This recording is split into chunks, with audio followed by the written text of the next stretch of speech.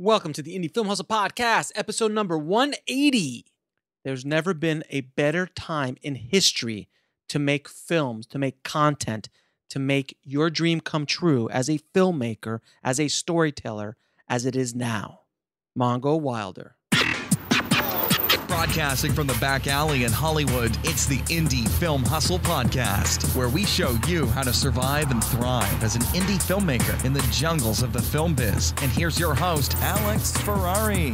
Welcome, my indie film hustlers, to another episode of the Indie Film Hustle Podcast. I am your humble host, Alex Ferrari. Today's show is sponsored by Video Blocks. Now, guys, when I was shooting my show for Legendary Pictures, and I did that 96 pages in 4 days, I actually got into post and we used a lot of stock footage, stock sounds, and even some graphics from Video Blocks. They are an amazing resource. With your membership, you are granted the rights to use that footage forever, in perpetuity, on any projects you want to.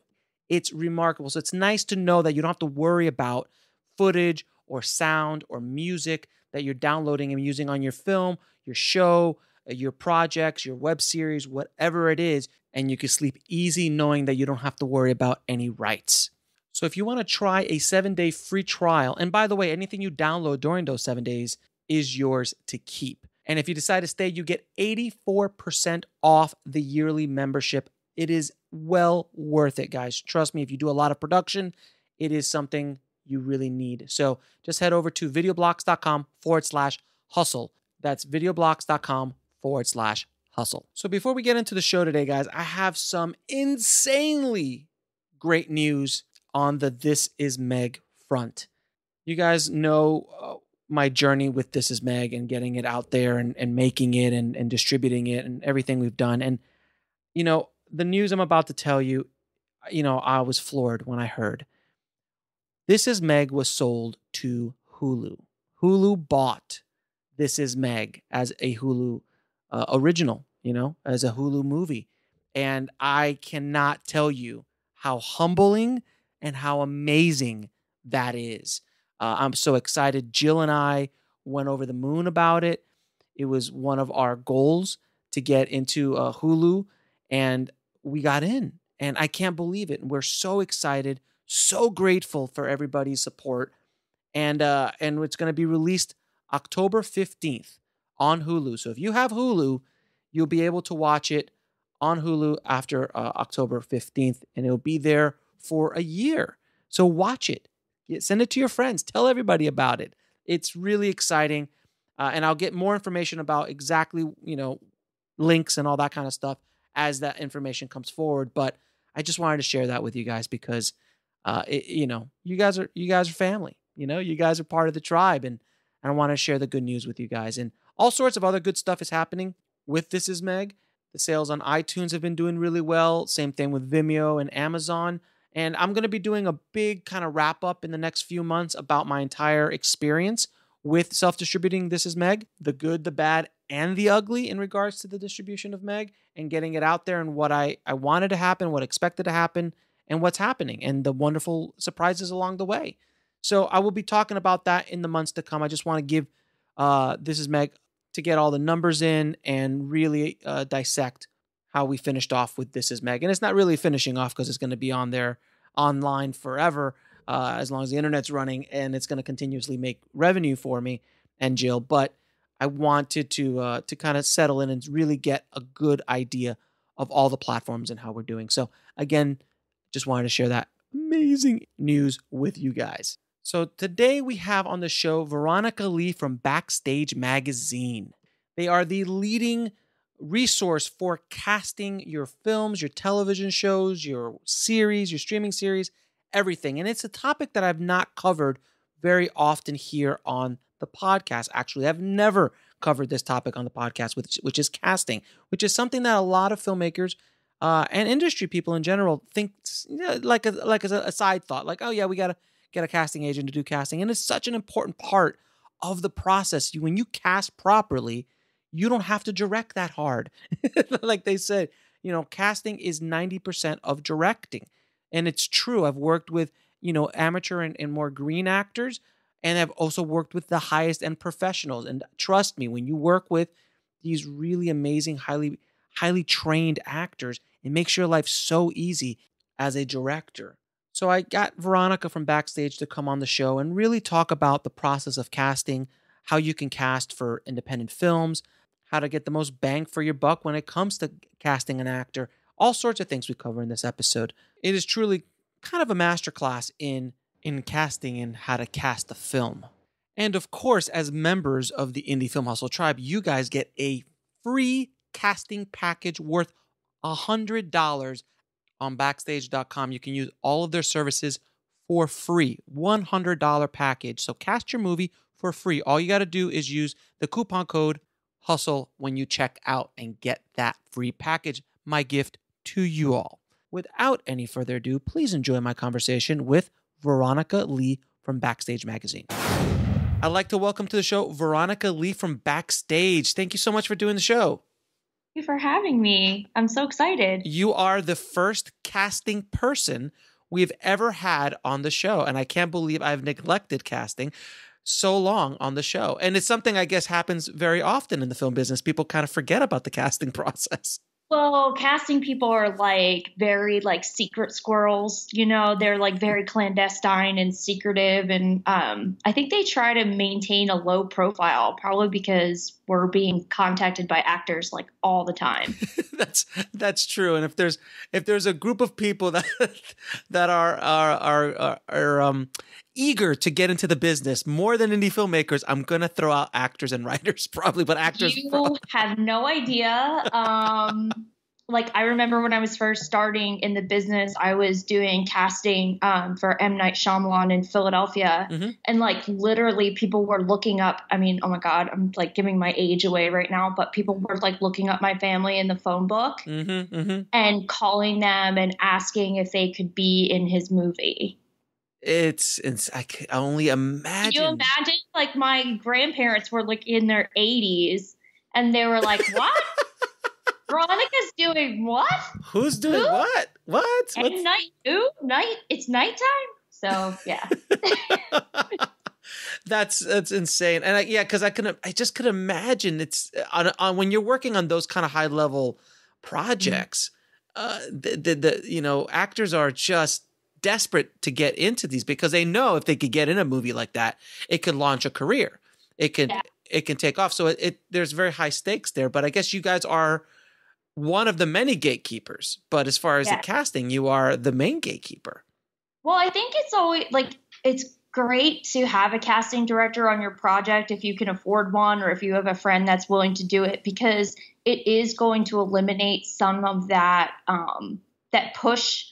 You know, the actors are going to want to reach out to you as a director directly. So it's like you kind of need the gatekeeper between you and the acting community, not to diss actors, but they can be very persistent. That's a really PC word you just used there, persistent. Yeah. I don't want it to come off as I hate actors, no, but you know, it's like it's just it's like I said, and casting directors, we're known for being a little prickly, we can be scary and intimidating. I mean, I think that's why I've done well in the position. Yeah, I mean, and I haven't even asked a question yet. We're just kind of riffing right now. But sorry, no, it's not. It's just completely. That's excellent. But when I cast, I generally try to be as nice as humanly possible to the actors because it's just brutal. It's a brutal process. That's very nice of you. I try to because as a director, I'm just in there and then it's a cattle call a lot of times. They're just actors coming in and out for a commercial or a music video or for a feature or something like that. And, they're out there and they've been, they're trying, and I try to be as nice as possible. But sometimes the second they walk in the room, I as a director, I go, they're not right for the part because they're not physically what I'm looking for the character or for the part, and it has nothing to do with them or their skill. And that's brutal. That's a brutal experience for somebody because it has nothing to do with them as a person or their talent as an actor. I'm like, you happen to be 5'10" and white. I'm looking for 6'10", and Asian. You know. Yeah. Well, that's one thing that I'm trying to impose upon indie filmmakers now a bit more, is that to open your mind with casting as much as possible. A lot of times, like you'll have somebody like hell bent that it's got to be like this hot, 5'10" blonde dude with all these muscles, and it's like the role doesn't really require that, So right. I'm always like really, especially like in this day and age where they're really stressing diversity casting and things like that. If you don't get married to an idea of the visual, I think that opens up your mind to a lot more talent. But speaking to what you were saying about being nice, it's like my friend and a fellow casting person, Eli Cornell, we actually still work together. He's amazing. Like he's one of the few people in the industry that I've met and I admire because, in the casting room, he's so kind and so accommodating. And he's like this, like 6'2" dude from Michigan. Like you'd think he'd be like really like intimidating. He's just the nicest person and just so empathetic towards actors. And I think that goes such a long way. I struggle with it myself because after you've seen so many people, you're like, oh my gosh, but that's a really good quality to have. Just be nice. That's a general quality that you should have in the business because people in general want to work with nice people as opposed to asses. Right. As a general statement. Well, wasn't it Conan O'Brien who said, if you work hard and you're nice to people, you'll go far? Like, I believe that. It's absolutely true. It's absolute. Look at Ron Howard, considered one of the nice guys in the business. Oh, absolutely. Yeah. I've met people that have worked with him and just have nothing but nice things to say. No question. I mean, being nice is a big underestimated quality as a filmmaker, right. An actor, writer, whoever. And actors are sensitive. Like we're talking sensitive. Yeah. No. And they're not dramatic at all. No. Stoic, practically Winston Churchill's out there. All right, so let's ask a couple questions. So how did you get in the business? First of all, what made you kind of jump into how did you get into the casting and how did you get into business in general? Okay. I'm trying to think of a short way to say this. So I actually went to college for English literature at UPenn, and I jumped into graduate school. I am like a big literature nerd, but I also was obsessed with like film. I would use it when I was a TA, teacher's assistant, to teach people about writing, kind of as a tool. And I was really obsessed with Hitchcock and Truffaut and stuff when I was in college. And I don't know if you know this, but the world out there for a writer right now isn't really that hot of a commodity. Journalism. My first job was working at like a small newspaper just outside Philadelphia. And believe it or not, it went under. No. And, it's amazing. It's amazing. And, so I went back to my my college and I was like, hey, like I really need a job. And there was an internship available for this Jamie Foxx movie. And this is so horrible. I swear I can't even remember the name of it. Oh, God. It's in Philadelphia. Yes. It's Gary Gray was the director. Yes. It was a really bad. I think it was like Booty Call. No, it wasn't Booty Call. Okay. It wasn't Booty Call. Yeah, it was one of those movies in the 90s when Jamie Foxx was. It was 2000. It was 2000. It was Gerard Butler, Jamie Foxx, Law Abiding Citizen. Oh, okay. Well, okay, that one. I thought it was like going far back in Jamie Foxx's world. No. So, Law Abiding Citizen. Yeah, of course. That was a good film. And yeah, so okay, the first day, like I got an internship in the script department, and literally I knew nothing about film sets. Okay, so I'm like walking on the set, walking around with a copy of the script. And I'm getting in the shot, and the DP is like, you know what? Duck down behind that box. And I was like, excuse me? And he said, duck down. I ended up having to duck down behind that box for 4 hours while they got the shot. And he was like, that'll teach you not to walk into a film set. You were fresh off the boat, my dear. Yeah, fresh off the boat. I was horrified. So then after that, long story short, you know how it goes in film. You just end up getting hired on the next one. Yeah. Yeah. If you're good and you weren't a complete ass and you did a competent job and they like you, they're like, well, I don't want to have to deal with someone new. I know this person. Let's just keep bringing them on. Exactly. And so I got brought on to M. Night Shyamalan's, oh God, forgive me, The Last Airbender. I'm sorry about that. Sorry about that. Yeah. My dad liked it. My dad liked it. He saw my name in the movie theater and he was like so proud. And I'm so like, he's the one that saw it. He's the one that went to the theater. My dad was the one person who went to the theater and saw it. So I shouldn't knock it because Knight is actually like a really nice person. But from there, I just went on to work on a Tony Danza show, which is a whole nother podcast. Mm-hmm. And no offense to Tony. Yeah. And then I moved to New York and got I did casting full time. Very cool. And whereas you worked Last Airbender, I was just doing extras casting and day players, maybe some stunt people sprinkled here and there, and then so began the New York chapter of my life. And then you started working, and you worked on films like Dark Knight Rises and Teenage Mutant Ninja Turtles, some fairly large movies. Yeah, a little bit.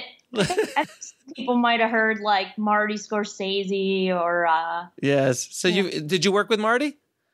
I did help with The Wolf of Wall Street. Oh, that must have been well. I mean that. And look, I would fetch him coffee. So I don't. It's funny because my grandfather was really excited to see that in the theater, and I was like, nope, no, not this one. No, I don't think it's appropriate. Not to watch The Wolf of Wall Street in the theater. No, don't. I think he would have had a heart attack. So what is the process of, can you take us through what it's like to help cast or be part of the casting team of a huge, $200 million movie like Dark Knight Rises or a big tentpole like Teenage Mutant or Wolf of Wall Street? Okay, well, maybe I guess the best examples I can give are like from Ninja Turtles or like this CBS show, Person of Interest. Great show. I missed that show. Oh, thank you. I love that show. I also did not know anybody else watched that. Oh, God. My wife and I was addicted to that show. We loved it. Wow. Okay, we're going to have to talk about that some other time. Let's focus on Person of Interest. That might be the best way to describe. Okay. So one, you will never sleep the whole duration of the show. It just won't happen. Okay. You get a breakdown of most of what I did was extras, but on Person of Interest, I also did day players, mm-hmm. and I also did some stunt stuff, like passing on people that I thought could be good to the stunt coordinator and that kind of thing. Mm-hmm. So you have these production meetings, and like Person of Interest was like J.J. Abrams, and he'd like be on the big screen up there, talking to us like the Wizard of Oz, and Jonathan Nolan just like sitting across from me. And I'm not really a starstruck person, but I love The Dark Knight. Yeah. So just thinking like, wow, cool. But they kind of, when the script, is kind of about to be ready, they make a list of all the characters that they want and what you can expect. With day players, honestly, it was literally, there was the principal casting office, and they would handle it to 7 or 8 o'clock at night. And then I would end up getting the people that they added to the script at 11 o'clock at night. Oh, right then. Yeah.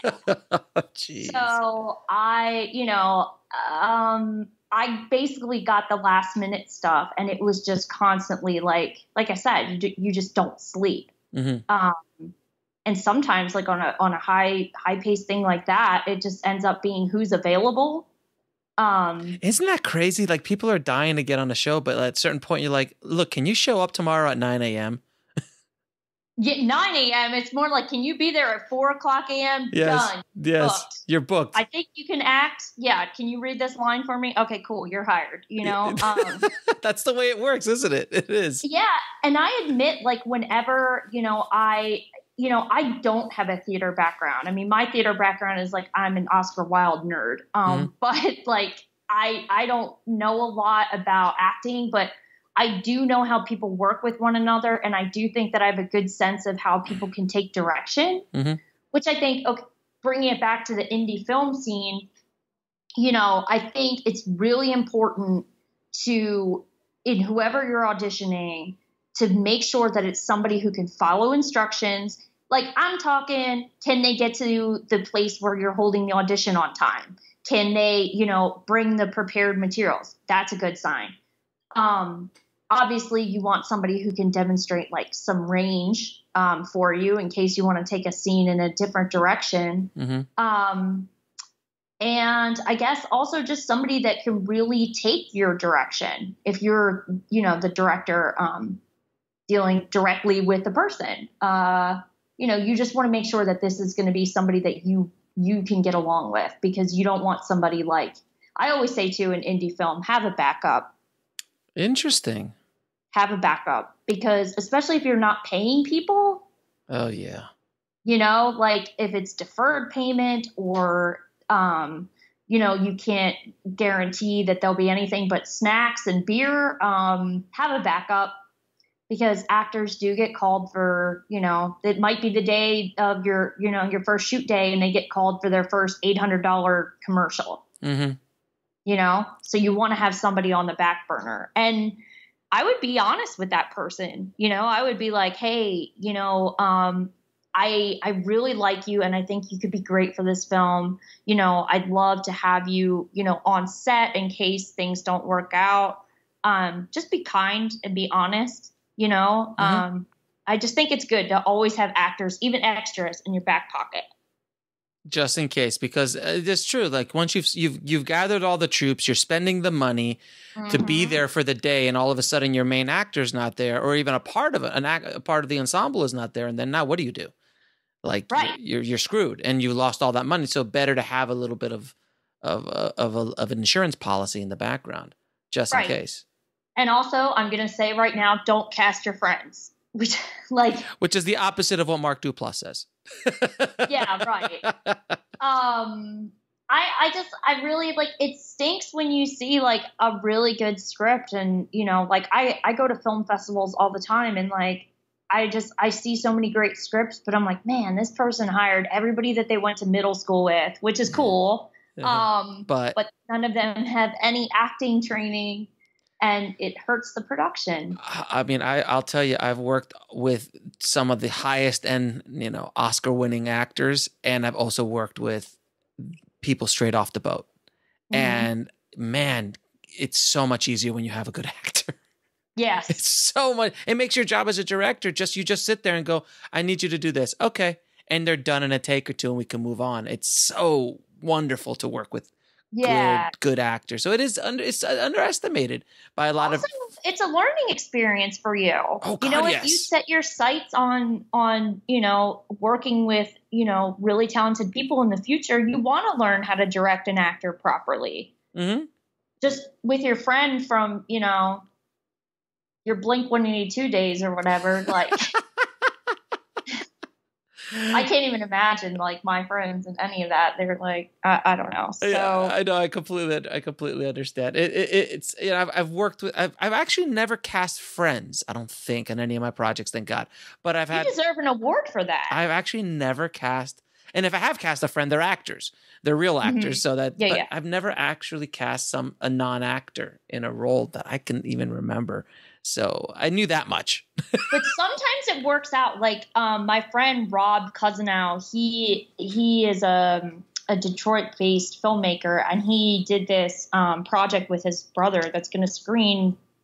Don't quote me where it's going to screen, but I don't know what it was. But his brother, when I watched the screener, I'm like, this guy's really got something. Like, I think this guy really should pursue being an actor, but that rarely happens for me. I'm rarely like, wow, you should really stick with this. It happens every once in a while, but yeah. But generally speaking, try to get some high-end professional actors. And a lot of times they don't have to be SAG actors. There are a lot of good actors who are not SAG.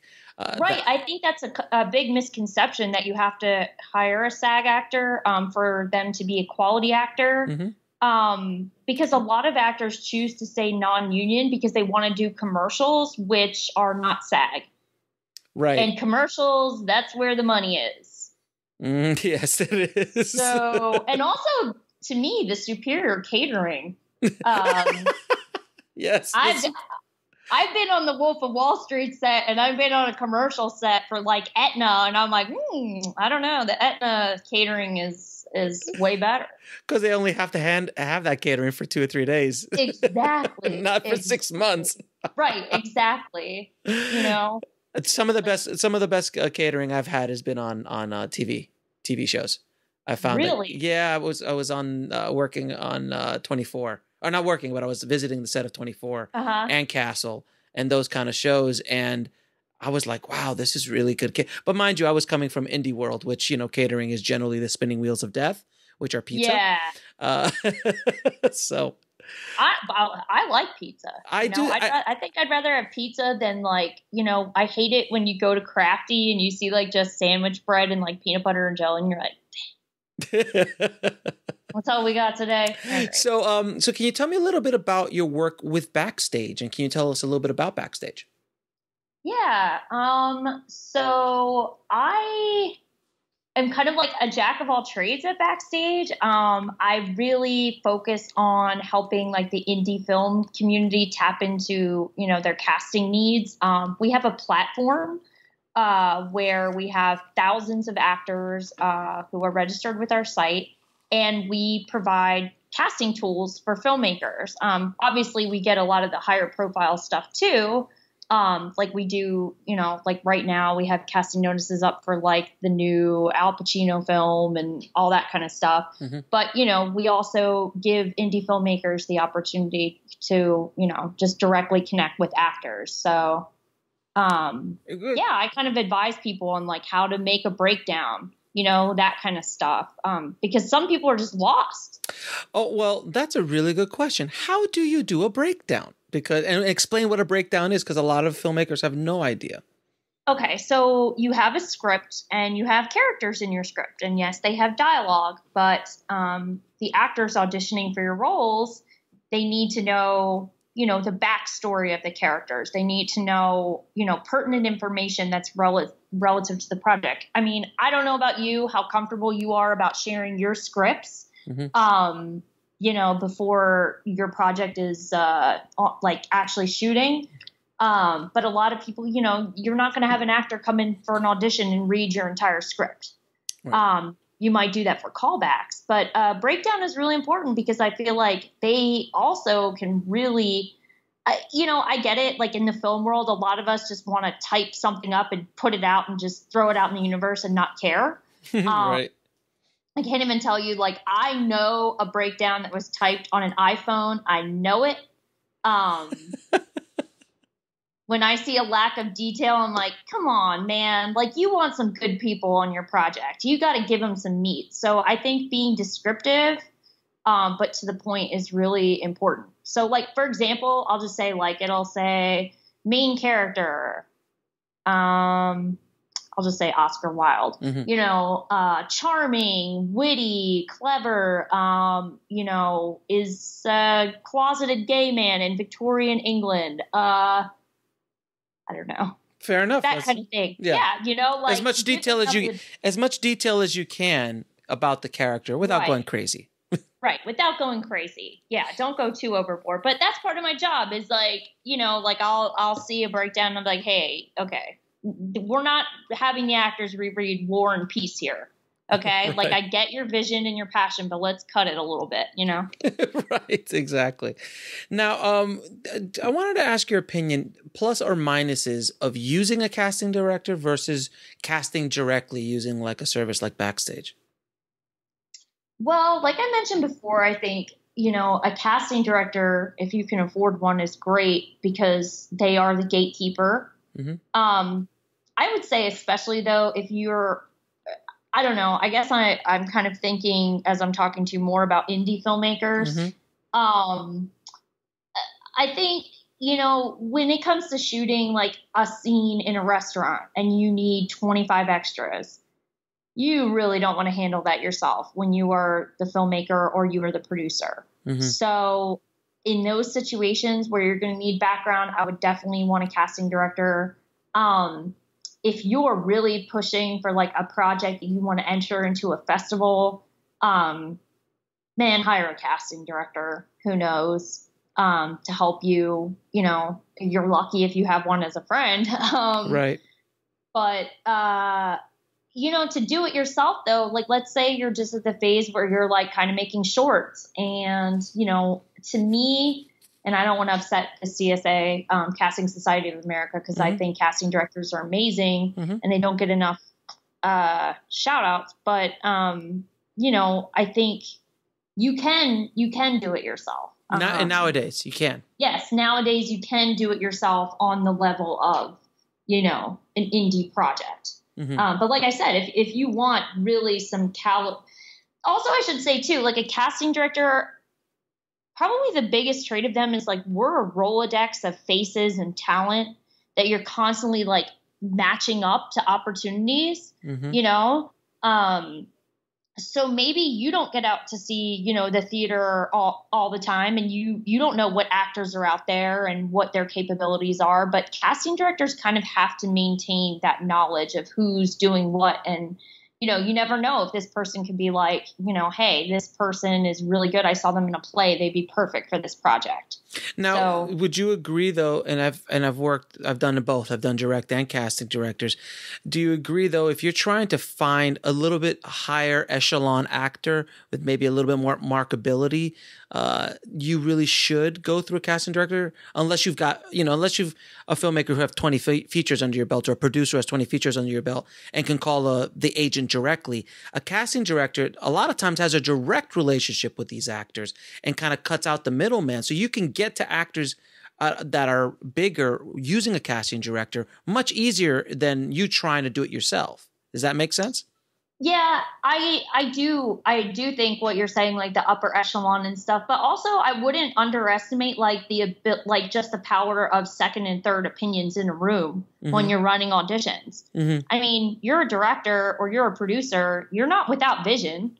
You know, you can tell when somebody is like giving a good reading. Now, yeah, absolutely. Those upper echelon actors, if that's what you're really trying to get, you know, I would get a casting director, but I also don't, you know, on the indie level, if you're trying to save time and money, I think, you know, it can be done.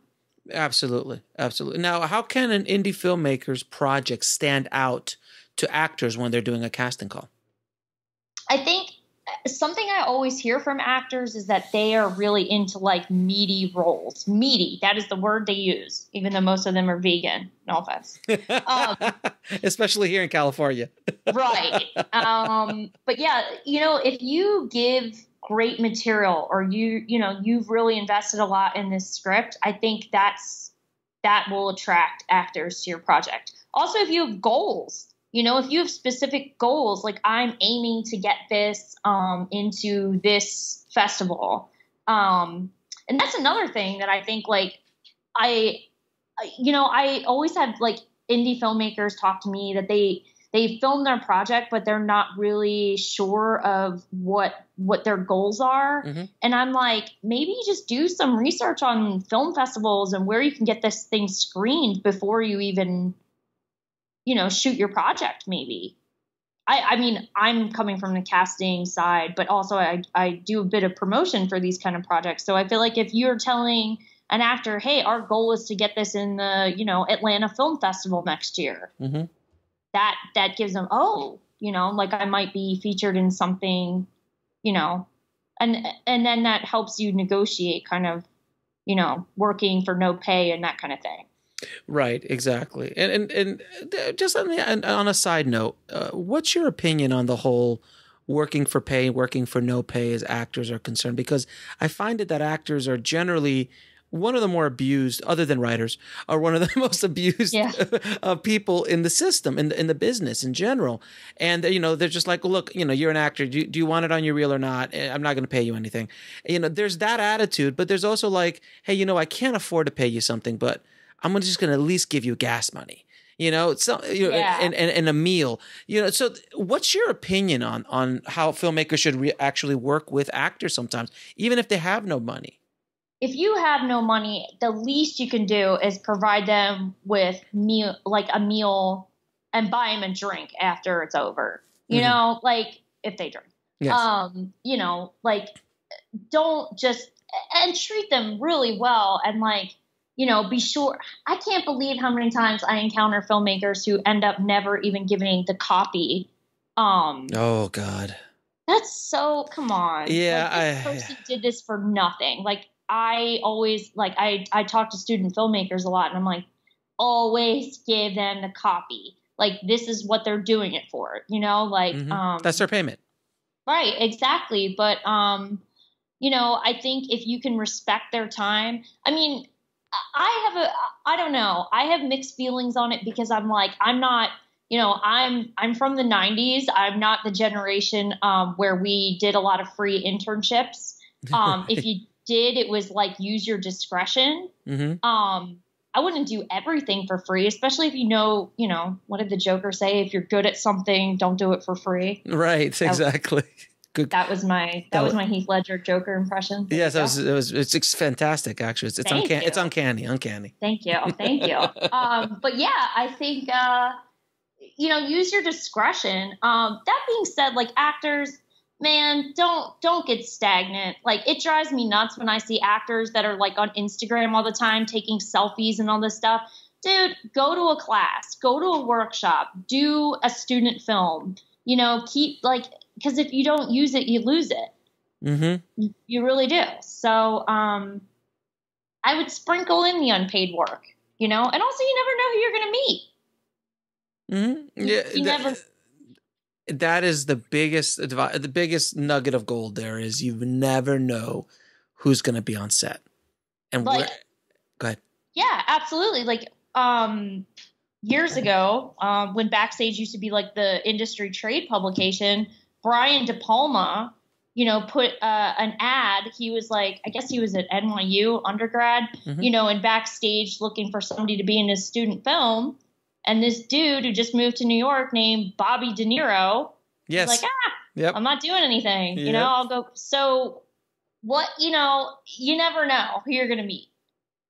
Exactly. So, and look at that. Just because they're students now doesn't mean they're going to be students forever. Exactly. That's also a major thing that I think about all the time. Especially if you're in New York and LA, hello, you have NYU, you have Firestein Graduate School of Cinema, you have UCLA. Come on. You think that nobody in there is going to end up directing things in the future?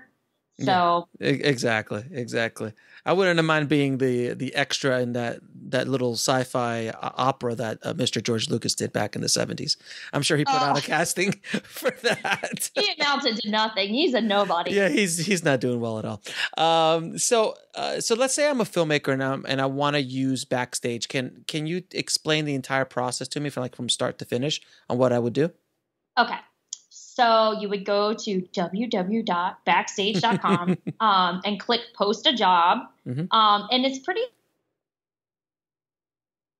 forms, and you kind of just fill out your name, who you are, what you're doing. You post your breakdown, which is really easy because it's just add a roll Mm-hmm. type thing. And then exclusively for listeners of this show, at checkout, you can enter Hustle.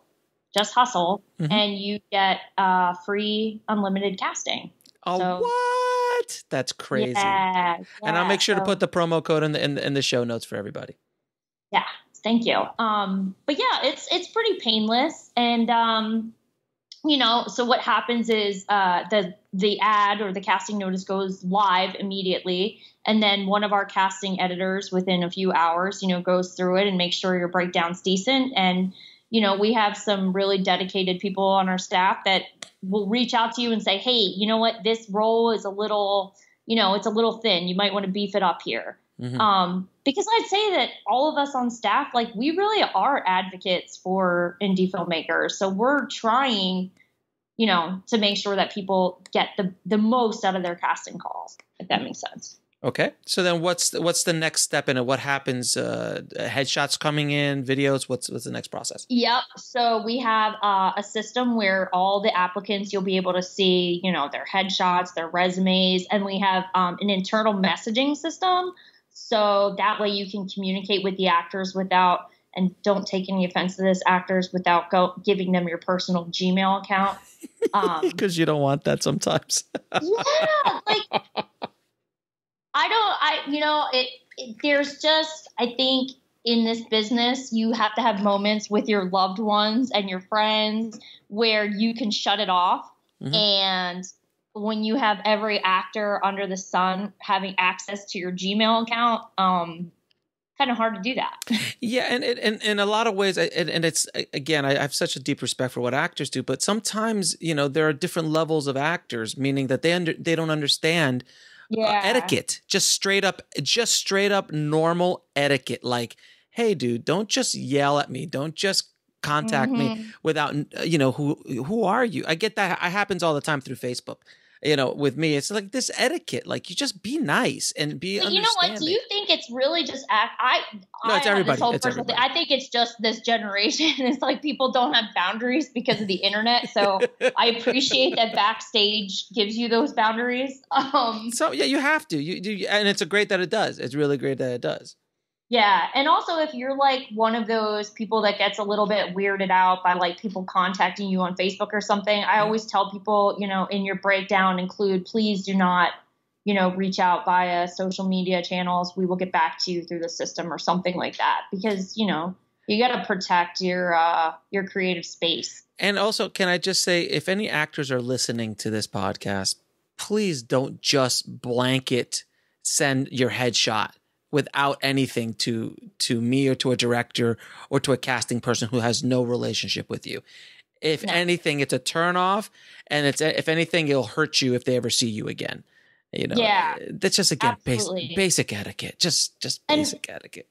And also, it's like so many casting offices are going green now. Mm-hmm. Even agencies that they don't want the printed headshots and resumes. So be sure, like, if you're going to submit your headshot somewhere, look up the place where you're submitting and see if they actually want a hard copy, because a lot of people don't. Not anymore. Again, you don't need it. Right. You can have it in a cloud-based system, So yeah. And also, I get very paranoid about my tone. I don't want it to sound like I am being discriminating to actors. I mean, I'm so grateful to actors because I wouldn't have a job without them. And, I couldn't take, the levels of rejection that they face all the time. So I admire people that really stick with it. Now, once all these headshots start coming in, what should filmmakers look for in the kind of pre-screening process? Well, okay. One thing I do recommend is asking for a candid photo to be attached. Yes. Sorry. So I was on a show. I'm not going to say which show it was, but I had to find like this really attractive like bikini model for like a really featured scene, and like I had to find him later at night. And I'd never seen this woman before, and she submitted. And sadly, when she got to set, she looked nothing like her photograph, and they were not trying to be rude, but it was like, wow, she's really not attractive. People do Photoshop headshots very badly. Yes. So I like to tell filmmakers to leave a note that says like, please include a candid photo. Mm-hmm. Shots can be deceiving. I always tell filmmakers, do not ever trust a headshot. Never trust a headshot, because it's an absolute lie. And I've just seen it. I've had casting come in. I'm holding the headshot, and then I look at the person in front of me. I'm like, you've got to be kidding me. Like, you're not even remotely close to this image. So exactly. It's embarrassing for everybody involved. It's just embarrassing. Don't embarrass yourself. And like, I think people, I don't know, in my experience too, LA people have this really like idea of how physically attractive you need to be in films. And I think when you look at like how gritty filmmaking has become, and how we've had such a push in seeing like real people like Steve Buscemi, who has crooked teeth and, blotchy skin, dude can act. Mm-hmm. and I don't think there's as much discrimination that way based on, you have to have like everything perfect. So be a little bit more competent actors. Absolutely. And directors be a little bit more open to not just getting the blonde hair, blue eye. Not that there's anything wrong with them, but but try to open it up because it's much more interesting. And a perfect, great casting choice that was not originally set up that way. Shawshank Redemption. Morgan Freeman was not, his guy was named Red. He was supposed to be an Irish guy with red hair. And wow, I did not know that. That's why it's called Red. That's why his character is called Red, because he was supposed to be red hair and white, Irish guy. Okay. And then Morgan showed up, and Darabont said, "Well, you're Red. You're Red." And he's like, and they even make a joke about it in the movie. He's like, "Why do they call you Red?" He goes, "Must because I'm Irish." And they just wrote that joke in because of it. But oh wow, he was opening up. But that was Darabont completely being open to the process and going, obviously Morgan Freeman is a better. It's perfect for this role, regardless if it was written like that or not. So always be open to casting, because you never know what's going to walk in the door. And I just want to have a little bit of a plug on behalf of casting directors. We've talked so much about being nice. There is an indie film that is so dear to my heart called Casting By. Yeah, I saw a trailer for that. I want to actually watch that. Oh, please watch it. I wish that every filmmaker would watch it, because honestly, so this woman, Marion Doherty, who has since passed, she was a pioneer in casting. Before, in the 1940s, it was pretty much studios just hired these actors who they thought were conventionally attractive and put them in every single role, regardless of talent. And Marion Doherty was really a big proponent of, I don't want to cast this guy because he might be, the most attractive person. I want to cast him because he's talented. Mm-hmm. And she ended up filling these roles that were she cast Dustin Hoffman in The Graduate. She discovered John Voight. She was really big on the legendary. New York law. Yeah, Lethal Weapon. I mean, right. It's amazing what she did.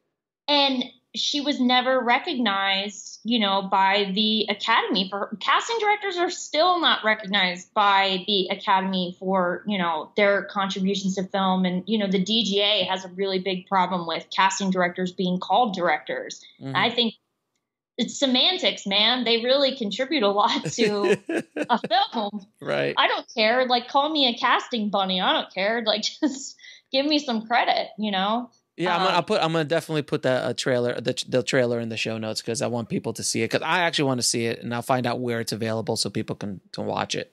Yeah, I think you can get it on Amazon, and it just blows me away. And I feel like if you're a director and you treat just like we said in the beginning, just be nice, just be nice. Somebody call Taylor Hackford and tell him to be nice. He doesn't seem very nice in that documentary. You'll see. Yes, I saw it. So, should filmmakers be picky during the pre-screening process, or should they, how should they handle that? Okay. Well, if you get 1,000 people, I would not reach out to 1,000 people to bring them in for auditions. Mm-hmm. I would ask for a note, about why they're interested in the role. If somebody's cool, I think this would be fun, and, and they didn't really seem to read what you said, I might weed them out. Mm-hmm. If they have a resume, look at their resume. To me, I always see any kind of, this might be kind of old school, but I see any kind of formal training. That's, to me, this actor has been invested in their craft. They take it seriously. Mm-hmm. So be on the lookout for that. Have they been hired before?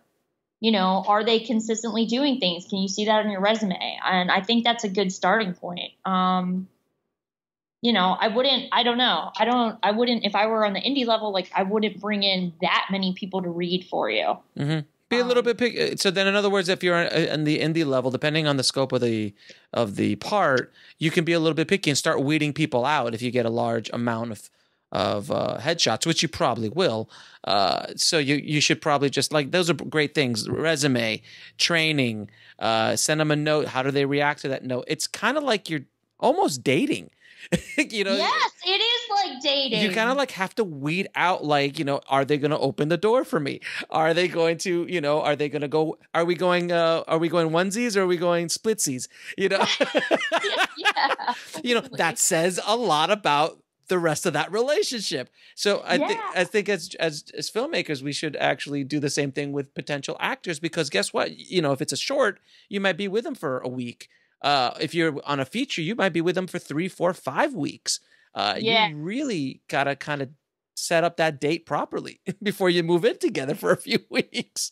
You know what's funny? Like, I read recently, so I can't believe I'm saying this in public, let alone on a podcast. Yes. I am a huge Lord of the Rings fan. Okay. Well, you're a literature nerd, so that makes sense. Yeah, okay, yeah. So, but I remember like when, you know, Lord of the Rings was first coming out, and how Peter Jackson in all of his interviews was like, I really stress that, you know, actors had to be nice people.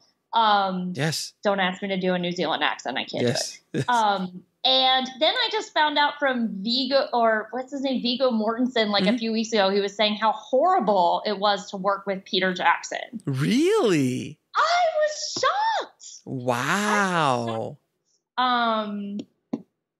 Yeah, I'm like, wow, he really put a big emphasis on, you know, hiring people that were nice that he could get along with. But I guess, you know, he didn't feel that he had to reciprocate it. Well, and also, too, you have no understanding sometimes of the kind of pressure a man like that would have been under on a movie of movies of that scope. And no one had ever done anything like that. So I'm not defending Peter Jackson, but a lot of times people are like, oh, he's an ass or she's an ass. I'm like, you have no understanding what they're dealing with and what's happening to them. And sometimes, you know, good people can be asses. You know, it happens to the best of us. You know, it just depends on when you get them. But that's pretty damning testimony.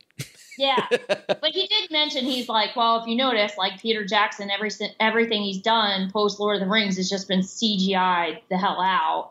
Yes. You know, and he's like, I think he's like delusional now, which I think, you know. Well, when you go down that rabbit hole and you're surrounded by that for a decade, right, you kind of lose sense of reality. You know, and I get it. Like, if you're completely surrounded by the chocolate factory, you have no understanding that that's just not the way the world works. But it works in your world, so why wouldn't it? Right. You know? Like, I don't know. I guess maybe speaking to the point earlier about not hiring your friends from 7th grade, still stay friends with them because they will keep you humble. Yes, absolutely. And remind you of who you were. Yes. You know? Now, do you like video auditions, which I know is a thing of the last, you know, 5 or 10 years, or do you prefer in-person auditions instead? I prefer in-person auditions, but, you know, I know that the high-profile casting directors, people like Alan Lewis, you know, really big, busy people, they like this video audition thing. I'm just averse to, you know, I've seen so many bad self-tapes. Mm-hmm. Like, I'm just like, you know how you have to, like, turn your phone, you know, horizontally so you don't get those black bars. Mm-hmm. You know, it's like, or you send it as an attachment, that kind of thing. Like, that drives me nuts. Like, indie filmmakers, in your breakdown, in your submission instructions, you should say, you know, be sure to include your self-tape as a YouTube link so that you're not trying to download all of these things to your computer, because that can get really annoying. Yeah, especially not with 1 or 2, but when you have 1,000. Yeah. Vimeo link or YouTube link will suffice. Yeah. Now, how long should a typical audition last? Well, I guess it would depend on the role. Mm-hmm. Like, if you're just auditioning like a day player, you know, I would say, you know, the first audition, it'll probably be the last audition. I would just do them, have them do maybe 2 or 3 versions of a read through from the scene they're going to be in. So that shouldn't take more than like 10 minutes. A lead role, you probably want to finesse that some more, see their range. So you know, you don't want to take up too much of the actor's time either, because there's no guarantee that they're going to be hired yet. Mm-hmm, so, you know, be respectful of that. And I honestly, I believe that like 10 minutes is like the sweet spot. Like, I think that by that time you should know. Got it. Now, can you talk a little bit about callbacks and what they are and why they're so important? Yeah. So callbacks are, so you kind of, it's process of elimination. So you have your first round of auditions. And you're like, okay, I like this person, like this person, or like this person. And, I hope that you have your pens and pencils out and you are making notes. Or iPads. Or iPads. I'm from the 90s. I'm going to still keep plugging paper. But yeah, like, especially if they end up bringing headshots and resumes, that's really helpful to, like, scribble your thoughts and notes. Oh, this is something I really want to say, though, because I see indie filmmakers do this a lot. Dude, don't audition people in your apartment. Oh, it's so creepy. It's so creepy. It's really creepy. Like, come on, man. Like, Starbucks, like, find a quiet corner, the library, somewhere public. Mm-hmm. Like, watch an episode of Dateline. Crazy things happen in this world. Find a professional environment of some sort, an office, a conference room, or rent. If you're in LA or New York, you can rent a casting space by the hour. Absolutely. And they're like Ripley Greer. I mean, they literally have rooms available for $15. Yeah. Like, Ripley Greer is a studio space in New York. Like, you can get it for an hour for $15. Like, just be professional. Like, you don't want to horrify somebody. Oh, it happens all the time. I know. It's horrifying. I've never cast in my house. I've never in all my years. I'm always surprised. Who thinks this is a good idea? And that's generally on the actor side. If the director is casting at their house, that's also a dating situation on the other side of the fence. Like, this is probably not going to go well. That says a lot about the production and says a lot about the filmmakers involved, that they're just not, their etiquette is, they're just not there yet. They're a little too fresh. And a little too green. So if an actor's listening to this and they say, "Hey, we want you to," unless it's Christopher Nolan and he wants you to come to his house, different conversation. I don't know. well, Christopher Nolan, maybe. I don't know. I'd go, but that's just me. Yeah, I don't know. Maybe Roman Polanski's house. Stay away from that. You know what? I didn't think about that. You know what? Just always go to a professional environment. Yeah, always go to like, you never know. I'm telling you, I watch Dateline every Friday. Keep it fresh in your mind. Now, what final tips do you have for filmmakers auditioning actors as a general statement? Oh, well, you did ask me about callbacks. Yes. I'll in brief to say, that is your final. And I would absolutely, if you didn't have someone with you before, have a second opinion there. That will help you really narrow down who you want for this role. And remember what I said, have backups, especially if you are a no budget production, because you never know if that's going to be that actor's first day on a big budget thing. So, yeah, that's my spiel about callbacks and backups. Tips for filmmakers auditioning actors as how do you handle an audition if they've never auditioned anyone before? What's the process that a good audition should kind of go through?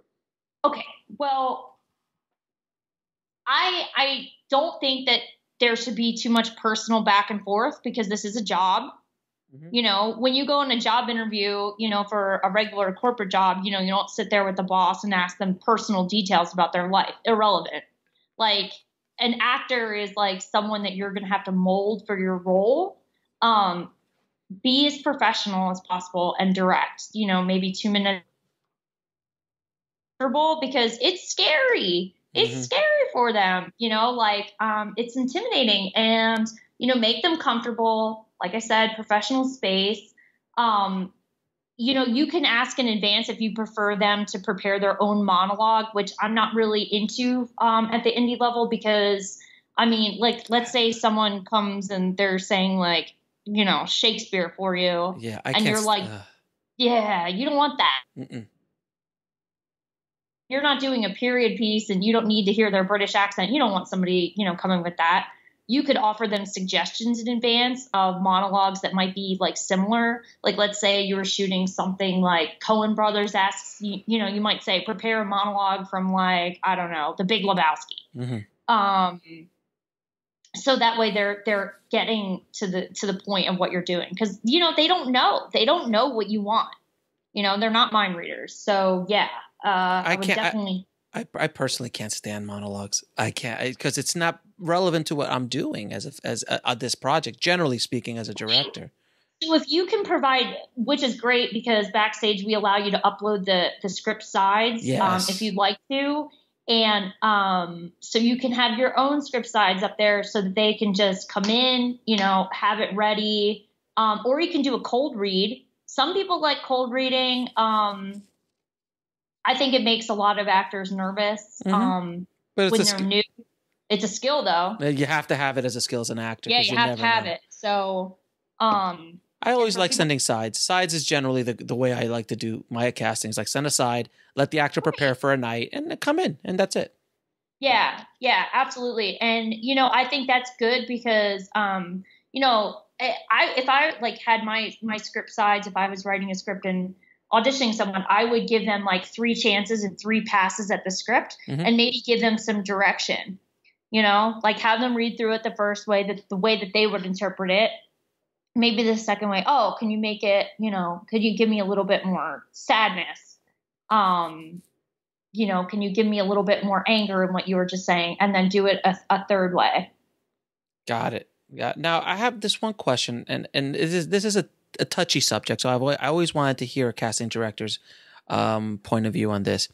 If you're casting a part that has nudity in it, that has male or female, either one, has some sort of nudity in it, or is an exposed part, meaning like a bikini, or they're half naked in one way, shape, or form. How do you kind of approach that situation in a casting environment? Because I've literally been in a casting where they were casting we were casting a film with strip clubs. And literally strippers would come in, and a bunch of them. And then you've got the horny dudes in the car. I'm like, dude, this is not, I felt so uncomfortable. Well, I absolutely, in a situation like that, you need a female casting director by your side, or a female producer, someone a female friend, a female, and wow, this is like one of my favorite subjects because I have done some crazy nudity casting. Like, I don't know if you saw The Dictator with Sacha Baron Cohen. Oh my God. Can you imagine? I can only imagine the casting you had to do. Oh, like you saw Busty Heart. You know who I'm talking about? In the movie, I do, yes.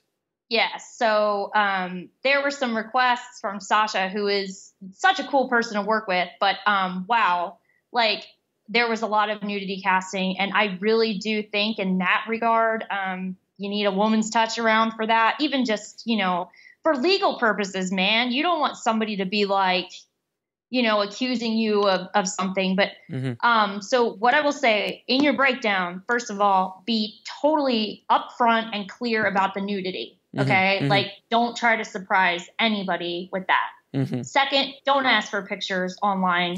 Like don't do that. I know.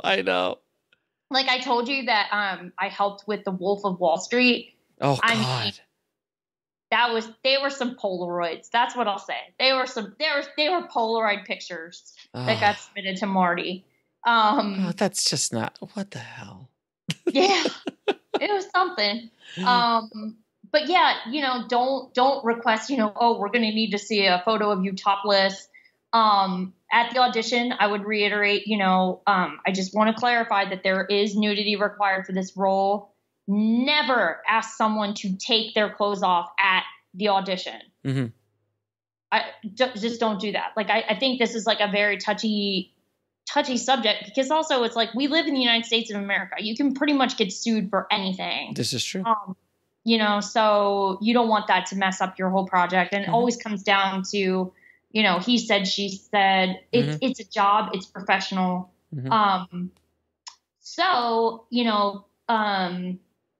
Sometimes, like I'm saying, like in the case of Wolf of Wall Street, the director wants to know what he's getting in advance. So I recommend Polaroids for that. And I recommend a woman to handle that. I know that might sound kind of sexist, but actually casting is one of the few female dominated fields in the business. Yeah. Yeah, absolutely. And I think it's also because I just was talking to this commercial casting director, Melanie Mack. She's awesome. And she was just saying how she just thinks like because women are so inherently nurturing that, we're kind of better at accommodating those spaces. Mm-hmm. But does that help you? Like, does that answer your question? It does answer my question. So, and I guess a lot of that would go the same way with like, if it's a bikini shoot, I guess you could ask for bikini pictures, but I don't know when you would ask for them, when it became appropriate. And I think a lot of the things you laid down, having a female handle it, makes the most sense. But a lot of that's also, that, you can request a candid full body shot. I would say inform to use respectable language. I mean, yes. I can't even tell you some of these background or these breakdowns that I see. I'm like, oh my God, dude, are you serious? Like, I hope this is not what you have like on your Tinder profile because, oh my God. But, like you can get a pretty good sense of someone's, figure if you say, do you have professional full body shots in form-fitting clothing? That's a professional way of asking, hey, I need to see what you look like. Yeah. Yeah. Okay. Because I know that's a really touchy subject for a lot of filmmakers, and especially early on in their career, they won't know how to handle that situation. And I wanted to kind of, have someone like you say, hey, this is the way you guys really should do this. Yeah. And it really stinks because like my favorite genre of film is horror, and I love indie horror, and like, I like help people from Trauma. I don't know if you're familiar with them. Lloyd's a friend of the show. Oh, Lloyd. Okay. Hi, Lloyd. Yeah, like, I love horror filmmakers. I love the genre, but let's face it, it is like the number one genre for topless women running around screaming their heads off. Yes. So I'm always like trying to help guys that make shows like that. Like, dude, you can't say that in your breakdown. Like, you can't. I can't even repeat the things that they say. I got you completely. They're harmless dudes. They're totally harmless. It's just, they're used to growing up with, Romeo and Juliet, and they think that's how you speak in a breakdown, and it is not. It's still professional.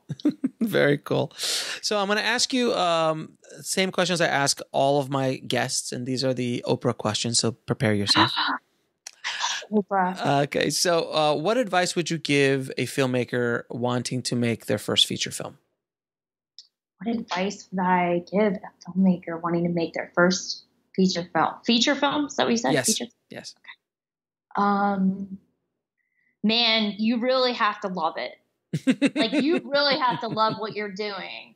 Like, yes. You have to be in love with it. And I say that for anything in the arts. You're not going to last if you don't love it. It's because it's too brutal. It's brutal. It's hard. And, we talk about being nice to actors because they face rejection. You're going to face some rejection too. So be prepared for it, because we all think that our projects are awesome and, our blueprint in the world. But, there are people that are going to slam doors in your face, and just be ready for it, and remember why you love it and remember why you're doing it. I mean, look, Spielberg couldn't get Lincoln off the ground. It took him forever to get Lincoln financed. So if Spielberg's having issues, chances are you and I will probably have some issues getting our project off the ground. Exactly. Now, can you tell me what book had the biggest impact on your life or career? What book? Mm-hmm. Like, on my life and my career? Wow, mm-hmm. This is like Oprah. I would probably say Oscar Wilde's De Profundis, mm-hmm. which is a love letter that he wrote in prison. I won't get into it, but I'll give you the radio friendly answer. Mm-hmm. Salinger's The Catcher in the Rye. Got and it. I can tie that into indie film because I really believe that you will never be able to successfully translate Salinger into a film. I truly believe that. Right. But also he blocked it. He was so against movies that he was like, no, he legally set out before his death that none of his works could be made into film. Interesting. Very interesting. Now, what is the lesson that took you the longest to learn, whether in the film business or in life? Oh my gosh. These are good questions. I appreciate it. How did Oprah have a job for so long? Like, here you go. A lesson. This is going to sound really like trite, mm-hmm. but like, honestly, like at the end of the day, it doesn't really matter. Like just let things go.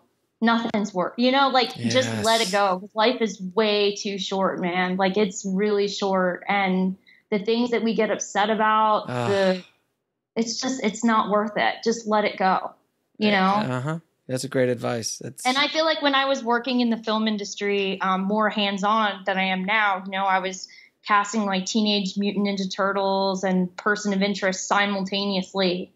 And I was so stressed. But, and this is, something that I really want to say to anybody, an actor or a producer or a filmmaker, whoever is in this business, don't take it personally. Don't, because, I really internalized a lot of the stress and I didn't need to, it's supposed to be fun. Making films is supposed to be fun. And,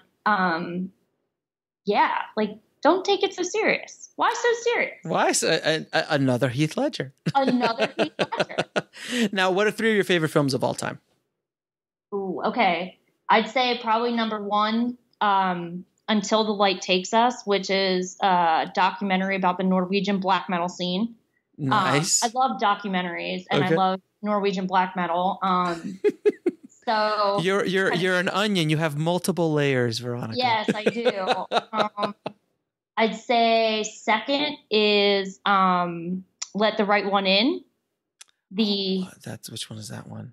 Swedish vampire film with 2 kids. Yes. They remade it. Yeah, they remade it in English. Yes. Which I never want to see it because it didn't need to be remade. Ugh, it made me so mad. Yeah. I'm gonna say right now, just because it's off the top of my head, The Crow. Oh, I love The Crow. Oh, yeah, so good. Oh, maybe that's tied with like The Dark Knight. Okay. It was like surreal for me because like I worked on that scene in The Dark Knight Rises that took place on Wall Street where it was like Bane fighting Batman and everything. And that was a really huge moment for me, being like a huge fan of that franchise. Yeah. That was cool. But yeah, I think that's that. And you know what? I was just thinking yesterday, I'm like, man, I got to rewatch that because I feel like so many themes of The Dark Knight, which came out, like 10 years ago, are like relevant now, right? Oh, yes. Very scary. Very, very, very much so. And The Crow is a classic and it's so good. It was so good. So good. And just Brandon Lee was amazing with the stunts and his delivery of that character and just a beautiful creative film. And I just think, musically, I miss the days of the soundtrack. Remember when you used to like see a movie? It's a great soundtrack. Such a great soundtrack. Nobody does that anymore. No. Like, that stinks because I really loved that. The old soundtracks. That was an awesome, amazing soundtrack to a movie. 9 Inch Nails song on there. Oh, so good. So good. Now, where can people reach out to you online? Not your personal Gmail, but not my personal Gmail. Okay, so let me say my Twitter is @Veronika37. I'll spell that. I'll put it in the show notes. Yeah, you could put it up. And my Instagram is a Norwegian word, Vejas Veronik. I'll send it to you because I know these are very difficult things to spell. I'm a difficult kind of lady. Not a problem. Veronika, thank you so much for all of your knowledge bombs you dropped on us today. I really appreciate it. Thank you for having me. It was really awesome. Guys, casting is such a huge part of the filmmaking process, and it's something that people really don't think about, and they just cast their friends, which is fine sometimes. But generally speaking, you want to get professional actors and actors who really know what they're doing. And casting the right actor or actress for the part is so huge. So I hope you got a lot out of this episode with Veronika from Backstage. And again, if you guys want to get a free casting package, literally just use Backstage's amazing resources and get bumped up higher. You get a full $100 package for free. Just go to backstage.com. And when you check out, use the coupon code HUSTLE and you'll get the whole package for free. And if you want links to anything we talked about in this episode, head over to indiefilmhustle.com/180 for the show notes. Oh, and by the way, I have been getting inundated with letters for the Stephen Pressfield book giveaway contest that I set up a few weeks ago. and I've been waiting to get more and more letters in, and I've just been inundated with a bunch of letters. So I'm going to get the winners out and read them out in a special episode of the podcast coming up soon. And we'll ship out those books and some extra surprises to the winners. So thanks again for everybody's story. It is amazing to hear your stories of triumph and defeating resistance and that little voice in your head that says you can't do it. When you beat that voice and beat him down well, amazing things can happen to you. So as always, guys, keep that hustle going. Keep that dream alive, and I'll talk to you soon. Thanks for listening to the Indie Film Hustle podcast at indiefilmhustle.com. That's INDIEFILMHUSTLE.com.